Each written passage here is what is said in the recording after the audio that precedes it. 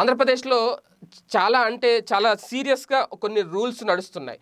ఈ corona effect కారణంగా ఆంధ్రప్రదేశ్లో ఏం జరుగుతుంది అనేది చాలామందికి తెలియట్లేదు. అయితే అక్కడ క్లియర్గా అబ్జర్వ్ చేస్తే కనుక ఆల్రెడీ కొన్ని చోట్ల కేంద్ర బలగాలు కూడా రంగంలో దిగాయి అనే ప్రచారం జరుగుతుంది. అంటే గ్రామాల్లో ఒక తరహా బలగాలను కేంద్ర అంటే మున్సిపాలిటీ పరిధిలో అలాగే అంటే సిటీస్లో ఎలా ఉంటాయి ఆ సిటీస్లో కూడా కేంద్రానికి సంబంధించి పారామిలిటరీ బలగాలను వీళ్ళని ఆల్రెడీ రంగంలోకి దింపారు. అక్కడ అంటే చాలా కట్టుదిట్టమైన ఏర్పాట్లు చేశారు. ప్రధానంగా హైదరాబాద్లో అంటే ఆంధ్రాతో పోల్చితే కనుక ఆంధ్రప్రదేశ్తో పోల్చి హైదరాబాద్లో పాజిటివ్ కేసులు ఎక్కువ ఉన్న నేపథ్యంలో ఇప్పటి వరకు అయితే ఈ వీడియో చెప్పే వరకు 41 పాజిటివ్ కేసులు హైదరాబాద్లో ఉన్నాయి. అలాగే ఆంధ్రప్రదేశ్లో 10 మాత్రమే పాజిటివ్ కేసులు ఉన్నాయి. సో వాటిని పెంచే ప్రయత్నం ఆ 10 ఇక్కడ 40 కూడా 41 కూడా ఇక్కడ ఉన్న వాళ్ళకి ఎవరికీ లేదు. అంటే స్వతహాగా ఈ వైరస్ ఇక్కడ ఎవరికీ రాలే. విదేశాల నుంచి వచ్చిన వాళ్ళకి, దుబాయ్ నుంచి వచ్చిన వాళ్ళు, మస్కట్ నుంచి వచ్చిన వాళ్ళు, సౌదీ నుంచి వచ్చిన వాళ్ళు, వాళ్ళకి వచ్చి వాళ్ళ ద్వారా ఒకళ్ళిద్దరికి వ్యాప్తి చెందింది తప్ప ఇక్కడ ఇప్పటి వరకు కూడా ఇక్కడున్న వాళ్ళకి కరోనా వచ్చిన దాఖలాలు ఒక్క కేసు కూడా లేదు. అది గుర్తుపెట్టుకోవాలి. సో ఇలాంటి టైంలో ఓకే విదేశాల నుంచి రావడం అనేది ఆల్రెడీ నియంత్రణ జరిగింది. కాకపోతే ఆల్రెడీ ముందు వచ్చేసిన వాళ్ళు క్వారంటైన్లో ఉండి వచ్చిన తర్వాత వాళ్ళు ఈ సిమ్టమ్స్ బయటపడుతున్నాయి. ఇక్కడ అది కూడా అబ్జర్వ్ చేయాలి. సో ఇలాంటి పరిస్థితుల్లో ఆంధ్రప్రదేశ్లో చాలా సీరియస్గా కట్టుదిట్టమైన ఏర్పాట్లు చేశారు. ఎవరికి వాళ్ళు ఇండివిజువల్గా ప్రభుత్వానికి సహకరిస్తున్నారు. అదే టైంలో ప్రభుత్వం కూడా చాలా సీరియస్ నిర్ణయం తీసుకుంది. తెలంగాణతో పోలిస్తే ఇంకా వాస్తవానికి తెలంగాణలో కొన్ని వెసులుబాట్లు ఉన్నాయి. అత్యవసరాలకు ఇంకా పర్మిషన్ ఇస్తున్నారు. నిత్యావసరాలు అందుబాటులో ఉంచే ప్రయత్నం చేస్తున్నారు.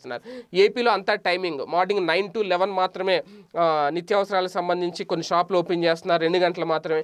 ఆ 2 గంటల్లోనే మనకు కావాల్సిన నిత్యావసర సరుకులు తెచ్చుకోవాలి. అది కూడా 1 by 1 ఒక అడుగు దూరంలో నుంచొని ఆ క్యూలో నిలబడి సరుకులు తీసుకోవాలి. లోపల టైం అయిపోతే షట్టర్ క్లోజ్ చేస్తున్నారు పోలీసులు వచ్చి. వీళ్ళు మళ్ళీ తిరిగి వెనక్కి ఇంటికి రావాల్సిందే. కొంతమంది ఖాళీ బుట్టలతో కూడా ఏం తీసుకోలేక సరుకులు తేలేక వెనక్కి వస్తున్న పరిస్థితి. కానీ తప్పదు, సిచ్యువేషన్ అలా ఉంది. అంటే అంత సీరియస్గా ఉంది. ఇంకా ఒక రకంగా హైదరాబాదు దాంతో పోలిస్తే అంత బెటర్ అని చెప్పాలి. నిత్యావసరాలు సరుకులు దొరుకుతున్నాయి. ఎక్కడికక్కడ మార్కెట్లో పెడుతున్నారు. ప్రతి ప్రాంతంలో కూడా కూరగాయలు అందుబాటులో పెడుతున్నారు, నిత్యావసరాలు అందుబాటులో పెడుతున్నారు. సూపర్ మార్కెట్లు చాలా చోట్ల ఓపెన్ చేసి ఉంచుతున్నారు. సో ఈ సిచ్యువేషన్ ఒక రకంగా బెటరే అని అనిపిస్తుంది. కానీ ఏపీలో చాలా సీరియస్ యాక్షన్ తీసుకుంటున్నారు. మొత్తం అన్ని చోట్ల సిటీస్లో ప్రధానంగా కేంద్ర బలగాలు ఎప్పుడైతే రంగంలో దిగాయో వాళ్ళకి ఇంకా ఏమి ఉండవు, లిమిటేషన్స్ ఉండో, ఎగ్జంప్షన్స్ ఉండో. వాళ్ళు బయటకు వస్తే కుమ్ముడే అనమాట. అంత దారుణంగా ఉంటుంది. అంటే అంత సీరియస్గా ఉంటే కానీ దీన్ని కంట్రోల్ చేయలేము అనేది. అదే టైంలో వేరే ఊరు నుంచి ఎవరైనా వచ్చినా వెంటనే ఇమీడియట్గా వాలంటీర్లకు ఇన్ఫర్మేషన్ వెళ్ళిపోతుంది. వాలంటీర్లు కొత్తగా పలానా ఊరు నుంచి వచ్చారు, హైదరాబాద్ నుంచి వచ్చారు, లేకపోతే బెంగళూరు నుంచి వచ్చారని చెప్పి వెంటనే యాప్లో అప్లోడ్ చేయడం. ఎప్పుడైతే అప్డేట్ చేశారో సంబంధిత వైద్య శాఖ అధికారులు, పోలీసులు వెంటనే రావడం, వాళ్ళకి థర్మల్ స్క్రీనింగ్ టెస్టులు చేయడం, అనుమానం ఉంటే అక్కడి నుంచి తీసుకెళ్ళిపోయి వాళ్ళకి క్వారంటైన్ సెంటర్కి తరలించేయడం, లేదంటే 15 రోజులు ఇంట్లోనే ఉండాలని చెప్పి క్వారంటైన్ స్టాంప్ వేసి వెళ్ళడం. ఇలా చాలా సీరియస్ అంటే చాలా సీరియస్ యాక్షన్ తీసుకుంటున్నారు. ఇవన్నీ ఎందుకురా బాబు అని చెప్పి కొన్ని గ్రామాల్లో అయితే అసలు నో ఎంట్రీ బోర్డులు పెట్టేశారు.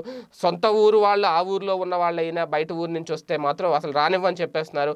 ఒకవేళ పొరపాటున వస్తే ఆ ఇంటి దరిదాపులకు కూడా ఎవరు వెళ్ళట్లేదు. ఆ ఇంట్లో ఉన్న వాళ్ళని కూడా బయటికి రావద్దని చెప్పేస్తున్నారు. అంత సీరియస్గా సిచ్యువేషన్ ఉంది. వాస్తవానికి నిజంగా ఈ సీరియస్నెస్ ఉండాలి.